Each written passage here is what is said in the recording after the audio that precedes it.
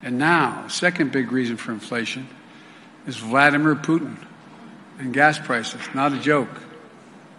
We've seen the price of gas go up over $1 just since he put his troops on the border of Ukraine. They went up $1.05. Big part of that reason is Putin began amassing troops along the border and then crossed. And guess what? The world took notice. The market anticipated. Prices went up. And then Putin invaded. Make no mistake, the current spike in gas prices is largely the fault of Vladimir Putin. It has nothing to do with the American Rescue Plan.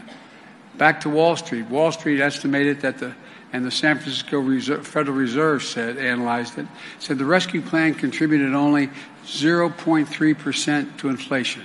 0.3%. That's coming from the Fed.